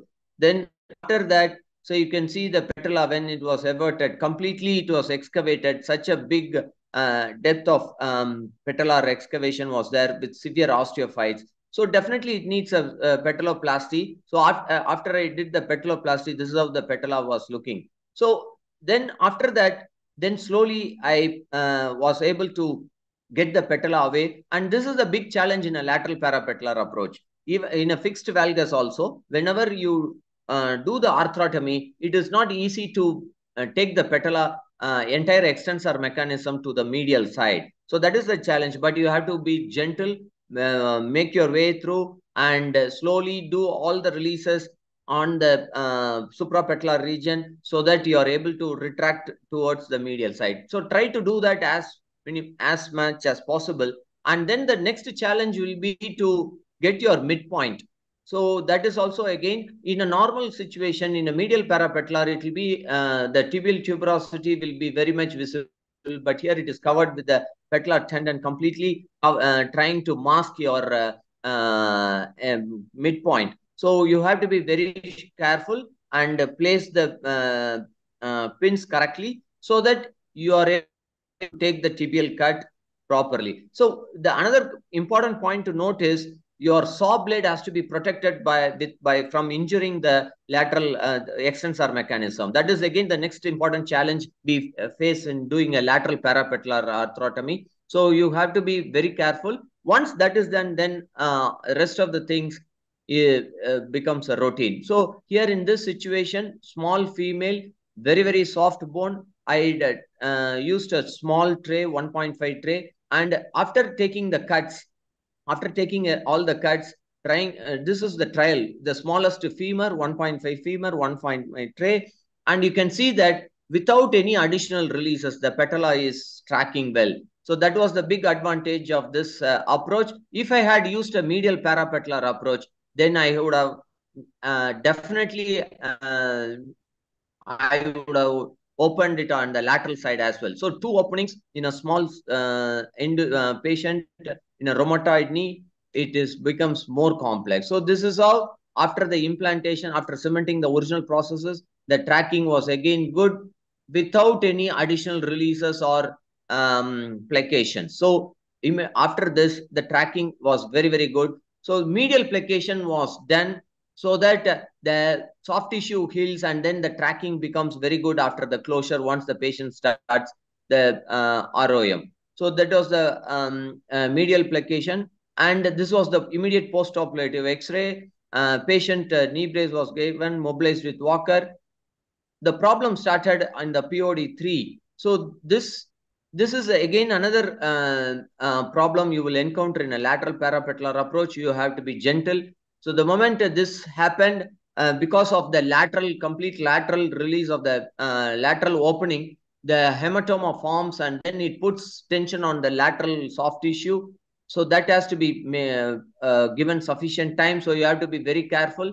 So in this scenario, once this was there, I had to stop all the mobilization, stop the anticoagulants, wait for some time, allowed the soft tissue to heal. Antibiotic was started. 2 weeks later, slowly then the situation improved. The tension on the lateral aspect reduced and the wounds started to settle down. So this was the 3 weeks post-operative X-ray, and then the skyline view was done. Till that first 3 weeks, I didn't do the skyline view. I didn't want to put stress on the extensor mechanism. So after 3 weeks, the wound started to heal, and then the patient went on to do well after the procedure. So the whole point here is the need for lateral parapatellar approach in a valgus knee is very, very less. Most of the time, 95% of the time, you can get away with the medial parapatellar. But these 2 situations, in this situation, the patella was completely dislocated. That was one situation. I did a lateral parapatellar. The next, another important situation where I go for a lateral parapatellar is a fixed valgus. Even in spite, after anesthesia, if the valgus knee is not correctable, even partially not correctable, then I would prefer a lateral parapatellar arthrotomy. Thank you. Thank you, Dr. Rajkumar. Thank you very much. So, thank you, Rajkumar. I think the one point that you have mentioned very well is that there is more bleeding in the lateral parapatellar approach, and that is what we should everyone should know very clearly. Rajkumar, would you agree that when you need a tibial tubercle osteotomy, then a lateral parapatellar approach is rather more useful? Yes, I definitely agree with that. So that tibial tubercle osteotomy and the lateral parapatellar approach is very helpful whenever you want to shift your quadriceps extensor mechanism more medially. Then that definitely it really helps. But in this situation, I didn't want to do that because she's already rheumatoid, very thin individual, osteoporotic, and already the patella is dislocated. So in this situation, if I go ahead and do a tibial tubercle osteotomy, and if it puts a lot of stress on that bony component, and if any issue with the healing, then it'll become a big problem. So yeah, what I that way, wanted in to this case, point out, Rajkumar, is that when you do a lateral approach, lateral parapatellar approach, the subluxating the patella on the medial side is more challenge, and that's why we could see that you had given a long incision in this case. That's very rightly shown. So good evening. I'm Dr. Deepak Inamdar. Yes, please. Dr. Rajkumar, 2 points I would like to tell you. I recently did the similar fixed valgus. One, to prevent the wound complications, you can do a coronal Z-plasty. So a coronal Z-plasty of the quadriceps? Not the quadriceps, the retinaculum on the lateral aspect of the patella is split transversely, and it's opened up. You can look up about the coronal Z-plasty. It's a lot of papers are there. So it opens out and you can stitch it side by side, as a result of which you can cover the implant very well. I think I'll present it the next time in this IAA. So all of you can, it's a very nice approach for lateral approach for all valgus knees. The second thing, instead of your tubercle osteotomy, which if you feel it's too complicated, I think a simple rectus snip would have been, will give you a lot of adequate exposure. I think both the suggestions are very good. Valid. So here quickly, I accept that that coronal Z-plasty, but here I didn't have any issue on the wound closure or see, you will get a very airtight closure if you do the coronal Z-plasty, just like how you do in the medial side. You create. No, that's a good point, Dr. Inamdar. Yeah. So it's a fantastic. One point that we must make sure here is that there is a more bleeding anyway in a lateral approach than a medial approach. Dr. Anil, should we go on? Yeah, I think we should, because in the interest of time, 2 more cases are there. And I think, Dr. Rajkumar, would you like to convey this message that after this approach, we have to go slow on rehabilitation, or we go regularly the way we go? Very much. As Dr. Rajeev said, because we are opening completely on the lateral side, it puts a lot of bleeding completely into the subcutaneous level. So it puts a lot of tension on the soft tissue. The wound healing can be a problem. So you have to be prepared. If any need, sometimes even a plastic surgeon's help might be required. So you have to be a little careful, go slow, stop all anticoagulants, but don't be in a hurry to do anything extra. Wait and watch. In this situation, it took 10 days to 2 weeks for the wound to settle. So it needs patience. Thank you very much. Thanks a lot. Thank you, sir. Thank you. Can we request Dr. Kalia to present his case now, please? Yes, sir. I'm ready. Yeah, and Anil, maybe I can take my pointers at the end of the webinar. Yeah, yes, sir. You have to give us take-home pointers. Is my screen visible? Yes, it is.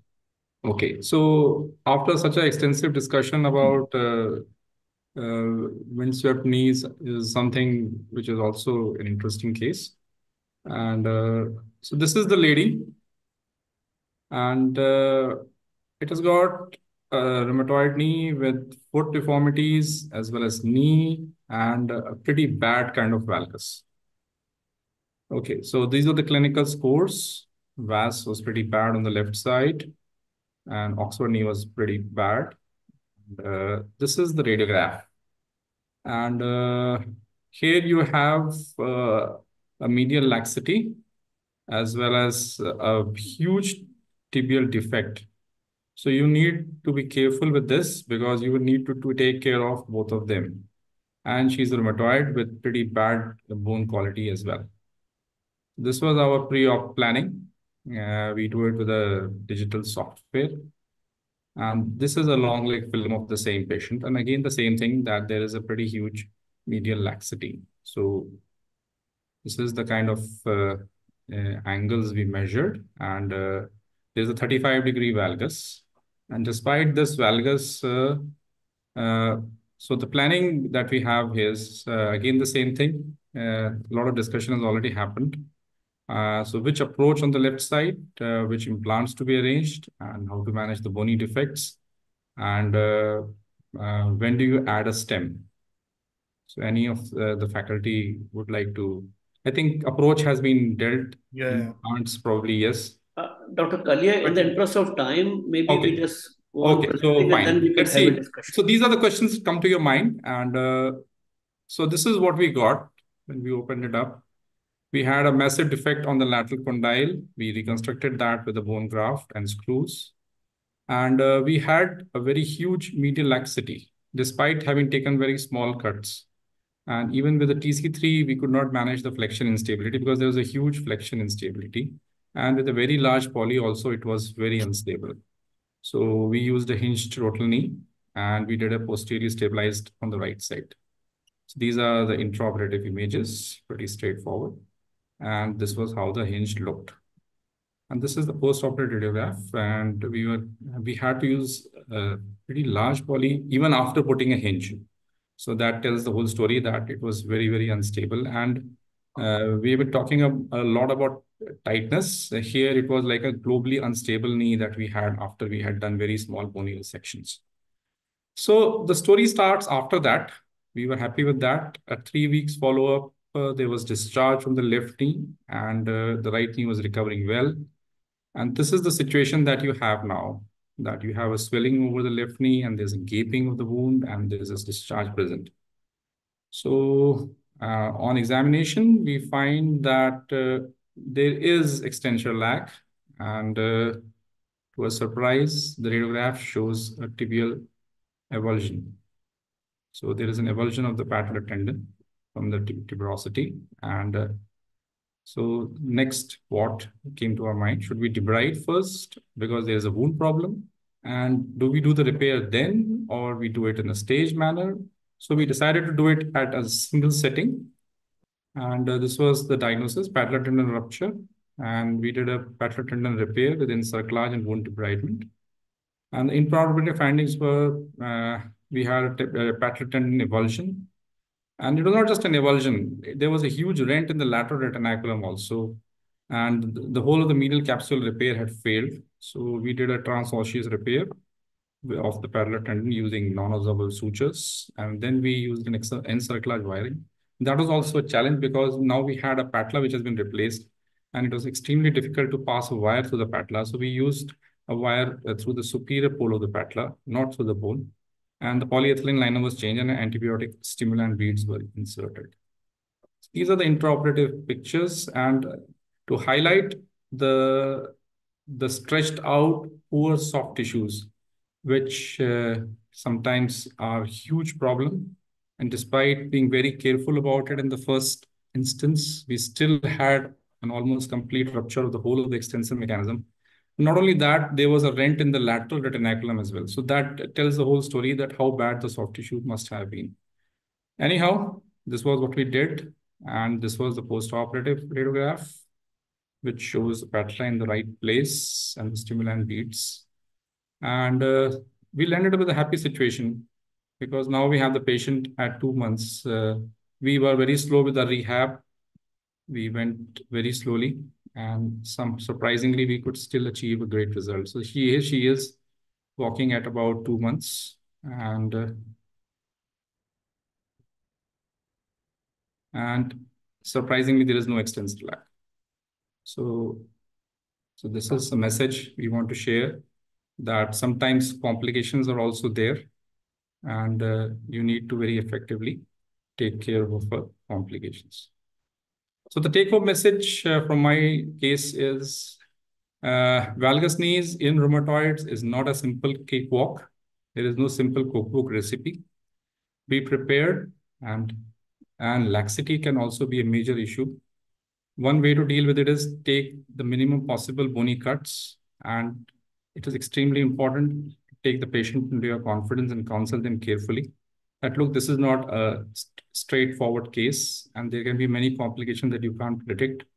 Infection is one of them, and you need to be careful about that. And even soft tissue complications and laxity and other things can happen. So you need to be very careful about it. Thank you very much for the opportunity of sharing my case. Thank you, Dr. Kalia. I think it's a very interesting case. The few points, if I can make, the one is that soft tissue handling in these severe valgus is very important. The second is that if you have a rupture of the ligamentum patelli, if it is a partial rupture, it usually recovers well if you have sutured it well, bony suture, using the anchor suture, or the tendon has been fixed with the bone. Then usually the results are good. And you're rightly mentioning that infection is a major issue in all these cases. Yes. Thank you so much. Any question for Dr. Kalia? Anil? If not, then maybe we move on to Dr. Mrinal's case. Thank you very much. Mrinal? I have a question for Dr. Chandrashekhar. Can I ask now? Maybe now we can take it up after at the end of the webinar, in the interest of time. No problem. Right. Thank you. Thank you so much. Yeah.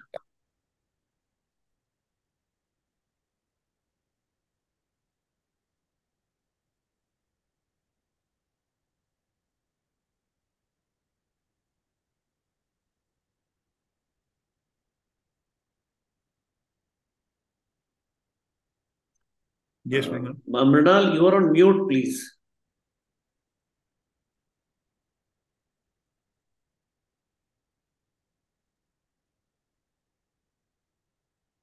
Mrinal, unmute yourself. No, okay, sorry. Yeah. So can you see my screen? Yeah. Yes, we can. Visible. So I'll be sharing a case a little different from the ones which have been presented. It's a valgus with an extra-articular deformity. It is also a rare occurrence, but it can be a problem. So this seems to be a very normal looking X-ray for everyone. 57-year female had a road traffic accident 15 years ago. Femur and tibia both were fractured, and she got them plated. The plates have been removed subsequently over the period of time, and she presents to me with pain in the right knee. She has a valgus thrust on walking, and the parameters for infection are all normal. This is her clinical pictures. So clearly she has a valgus in the right knee. And the lateral side also, you don't find much of the deformity in the sagittal plane.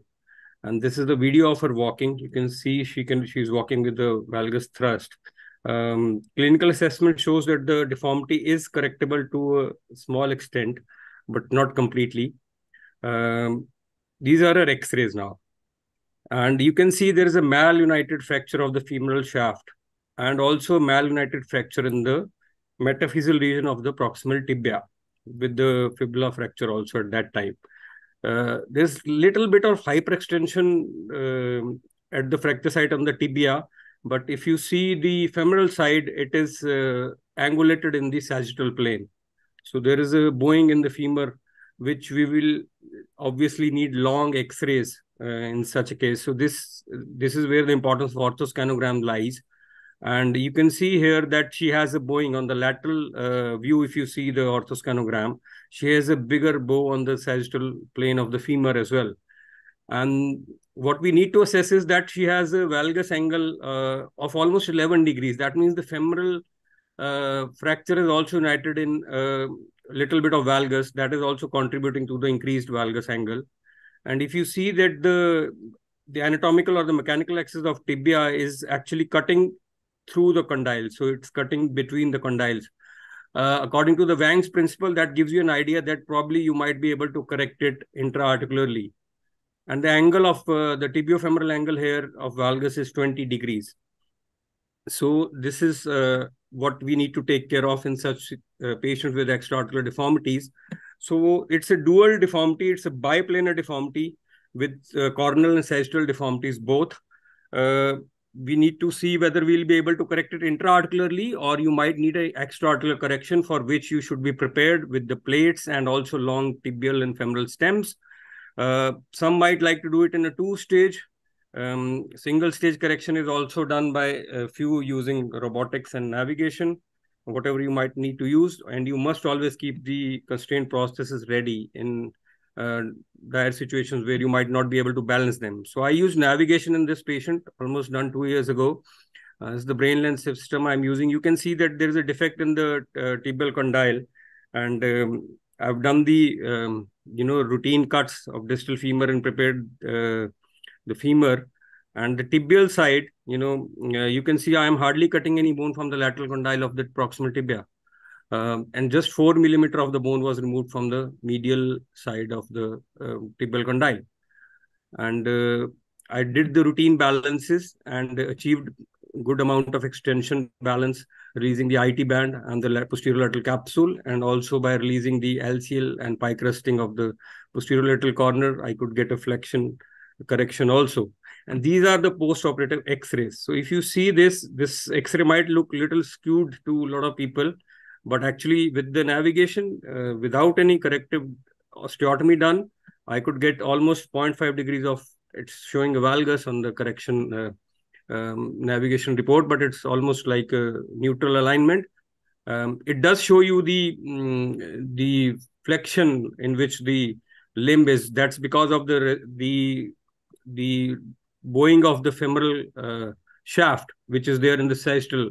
And you can only correct up to maximum of 8 to 10 degrees during the with the total knee arthroplasty in an extra-articular deformity in a sagittal plane. So that is an important point to remember. You can't correct beyond that, because if you try and extend that, you will be having femoral notching on the femoral side.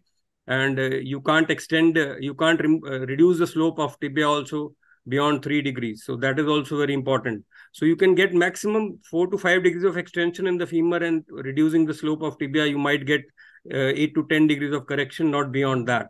Beyond that, you need to do an extra-articular osteotomy and then correct that. But sagittal plane deformity doesn't have much consequences on the results after total knee arthroplasty, because it's in the plane of the movement. Coronal plane deformity needs to be corrected, which has been almost been actually, we've reduced it back to normalcy. So if you see these X-rays in 2 years follow-up, and this is the video of the patient walking, and she's having a perfect result. She's from a distant place. She's not following up, but she's been sending her X-rays and videos to me. She's doing well. So the key learning points would be that orthoscanograms are a must in such deformities, where the normal X-rays would not be able to tell you about the deformities in both the planes. Navigation and robotics are very helpful. If you have them, must use them.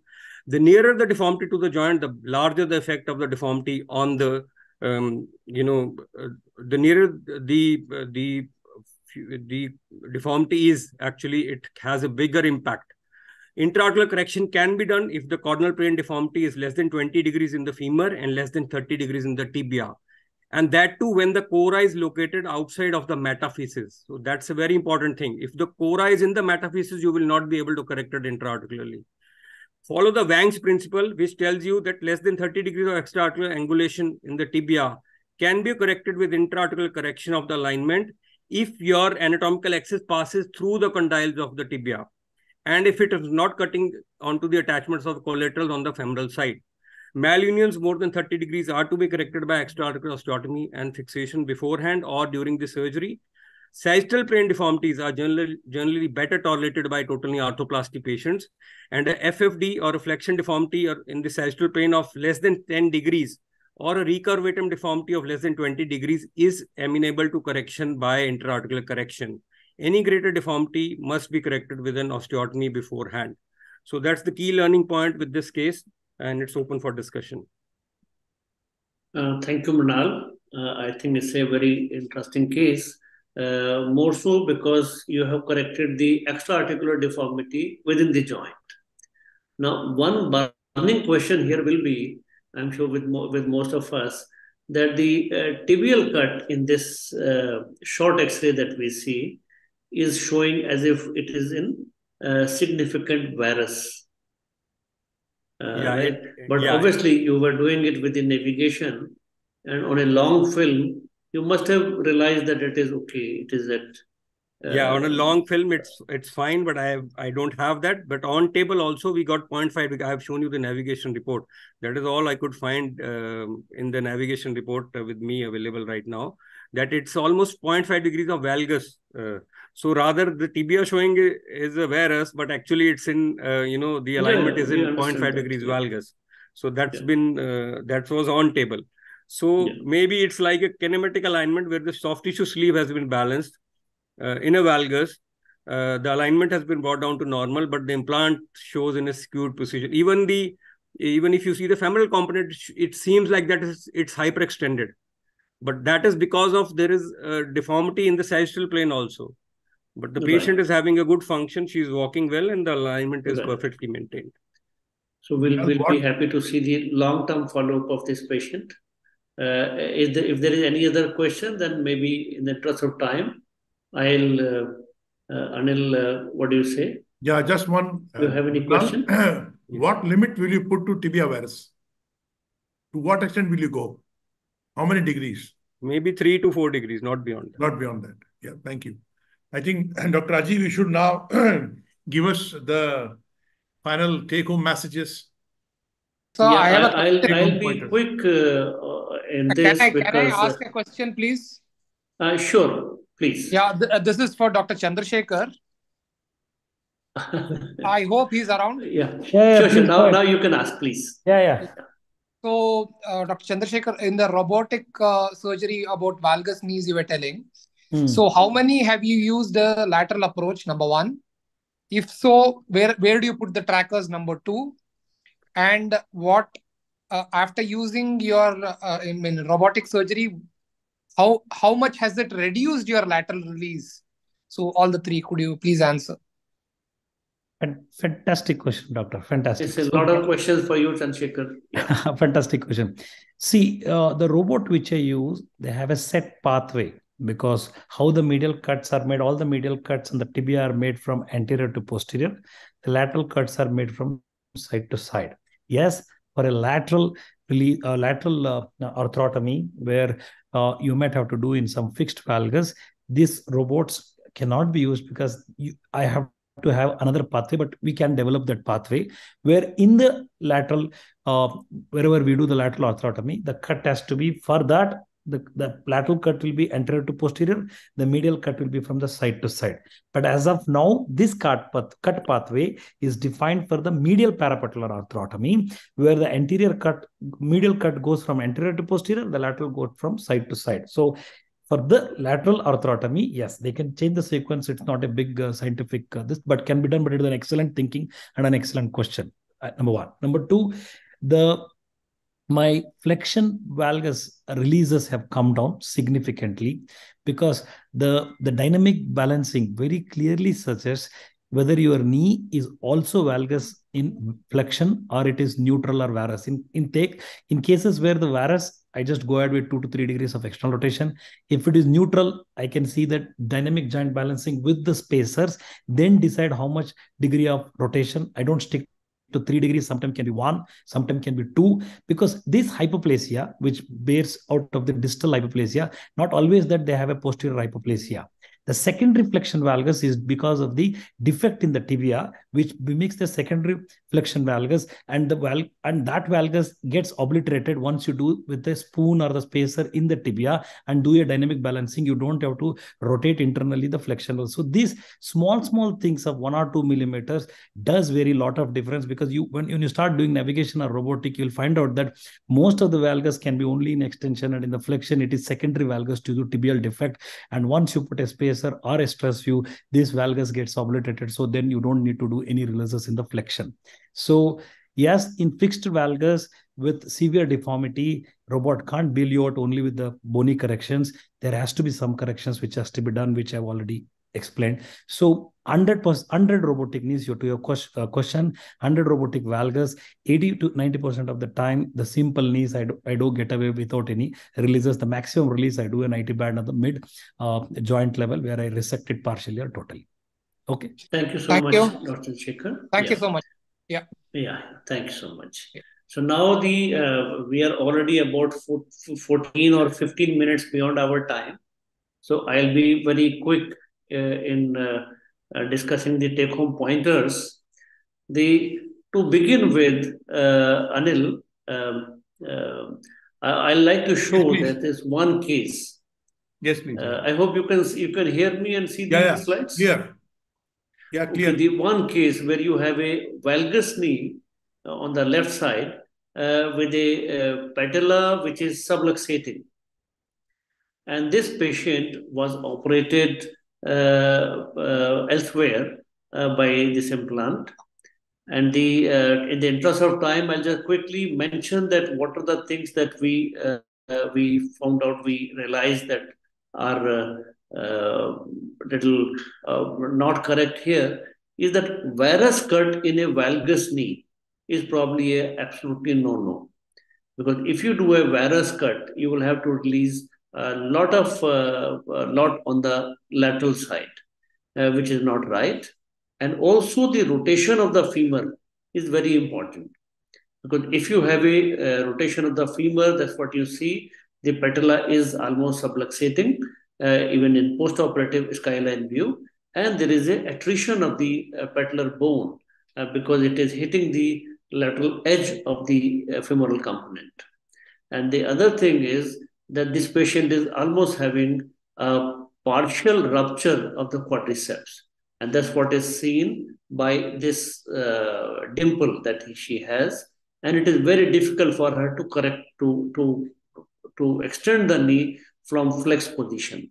So probably these are the simple things which we can look after in the right way. And then we have already discussed that which classification to be followed. We must decide whether the deformity is intra-articular or extra-articular. If there is a wear only of the bone or the cartilage, just do the soft tissue release and an unconstrained implant is enough. If you have a severe contracture on the lateral and posterolateral side, then these are the cases where you need to have the semi-constrained implant with you, or you'll be ready for a lateral epicondylar osteotomy in these cases. Where you have an elongated MCL, there you have to be more prepared and be sure that you have a hinge ready with you. And when you have an extra-articular deformity, as it has been shown by Mrinal, probably it is right to be prepared with the extension stem and a constrained implant. Which approach we have discussed very clearly. Dr. Rajkumar had shown the lateral approach. Mostly the anteromedial approach is enough. If you have a lateral approach, then you have a problem of subluxating the patella on the medial side. And these are the cases where you can do a rectus snip, probably is a better way. When you are doing the release, you must make sure that the popliteus is retained. And if it is very important, maybe that you just release the popliteofibular ligament. The lateral pie crusting or just the pithing with a needle or a small blade, probably it is very important, and use the laminar spreader for this situation.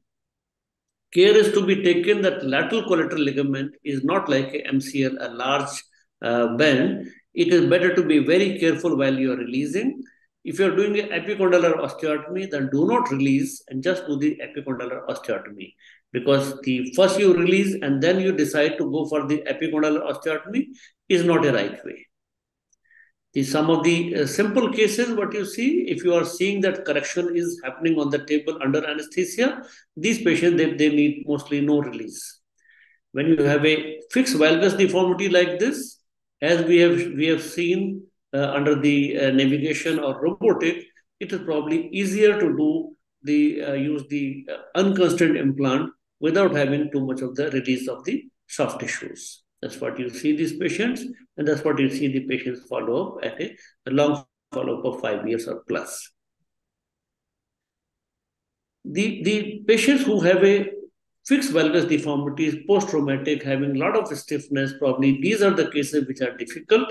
They need more release, they need more care, and that is what you can see that you can do it with the principles that we have been discussing today. If you follow all those principles, it is possible. Valgus deformity with a extension laxity are another difficult situation. There you have to follow the principles that you make the femoral cut, the distal femoral cut less, and follow the right principles, and then you can have a good result as what you see here, a long follow-up. When you have a subluxating joint, very stiff knee, probably it is very important to have a constrained implant ready with you in these cases, because these are the cases where you have to be pre-operatively prepared to have all kinds of hinge knee, these constrained implants, and the extension stems, etc. When you have extra-articular deformities, when you have a fixed valgus deformities, when you have a fixed valgus deformities, epicondylar osteotomy, as has been shown earlier, is a very easy way. And you have a large chunk of the epicondylar osteotomy, then fixing it up is very easy, and it gives a very reliable result in most of the cases. When you have a extra-articular deformities, what you see, the hypercorrected high tibal osteotomy, these are the cases where you can do the simple metaphyseal osteotomy, fix it with a small staple, and have a good correction in these cases in a very simple way. Just you have to protect the knee implant for a short time. When you have a fixed valgus, long-standing subluxating patella, probably these are the difficult cases. You have to have a constrained implant with you ready for all these cases, and also be ready for the epicondylar osteotomy, which is a far easier and better bailout option. In this case, what you see is you have a epicondylar osteotomy. You can release the lateral collateral ligaments, lateral structures, and fix it up where it is best suited in that particular case. And that's what you see this patient. They follow up, and you can see that this patient is having a reasonable correction. Leaving some amount of valgus in my practice has been a very easy way. The important pointers at the end of this webinar are: you must have a meticulous preoperative planning. Required constraint of the implants must be kept in readiness. Study on under and over-corrected genovalgum. Slight undercorrection will reduce the need of the release and provide better stability and function. And secondary stabilizers must be preserved. Where you do the epicondylar osteotomy, probably it is better to save the bone stock. You use the CR knees, because you will not have to remove the box. I think these pointers, if we follow, and the discussion that we have had, wonderful discussions, I'm sure that the valgus knee will be an easy case to deal with our all senior and junior colleagues. Thank you so much, Anil. Thank you, Dr. Rajeev. Thanks a lot. I think it's time to now wind up the session. We are already we overshot by 25 minutes. Right. So thanks to whole faculty who, despite their constraint, participated. Many of them were traveling, and we could have more discussion. But so for the benefit of time now, I think we now call it a day. Thank you so much, Anil. I think it's very well done. Very good discussion. Yeah. We could see Ajith also from the airport. Thank you very much, faculty. Thank you. Deba. Thank you, Dheeraj. Mrinal. Ajith, thank you so much, Anil, for a wonderfully convened webinar. Thanks so much. We'll close it now. Thank you so much. Thank you, Rajeev. Thank you, Chandrashekhar. Good night, everybody. Thank you. Good night. Good night. Making all the efforts. Thank you. Thank you, Dr. Anil and Dr. Rajeev. Good night. Good night. Thank you, Dr. Anil. Have a safe flight to those who are flying. Yeah, have a safe journey. Thank you. Thank you.